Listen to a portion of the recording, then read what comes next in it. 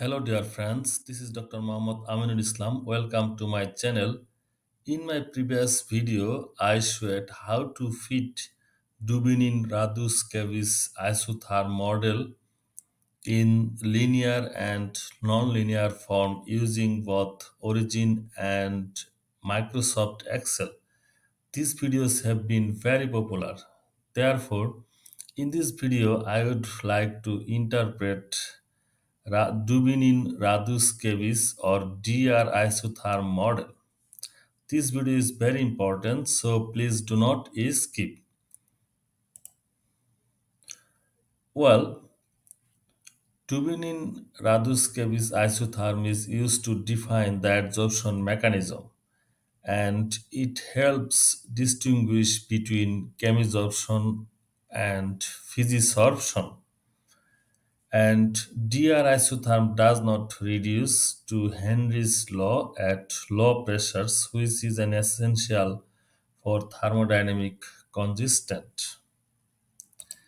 Now, the linear equation for Dubinin-Radushkevich isotherm model can be written as ln Q equal to ln Qm minus beta epsilon square, where Q is the amount adsorbed at equilibrium, Qm is the maximum adsorption capacity, beta is the constant related to adsorption energy, epsilon is the Polynyl potential, and here epsilon equal to RT ln bracket 1 plus 1 by CE.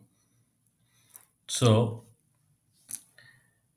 if you fit linear fitting, then you have to convert this epsilon square versus ln Q. Then from slope, you can calculate beta, and from intercept, you can calculate Qm. So, I have already showed how to fit linear DR isotherm model, and the model is described in the description box. Then comes non-linear Dubinin isotherm model, which is Q equal to Qm exponential minus beta RT ln bracket 1 plus 1 by C bracket close, then whole square. So I have showed how to fit non-linear DR isotherm model using Origin Pro. You can have a look at this.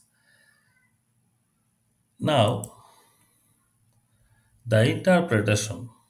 Actually, DR isotherm used to calculate the adsorption energy E.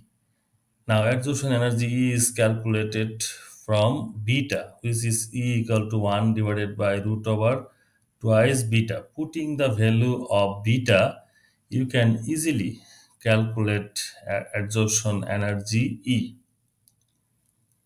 Now, if your adsorption energy is smaller than 8, then the reaction involves physisorption.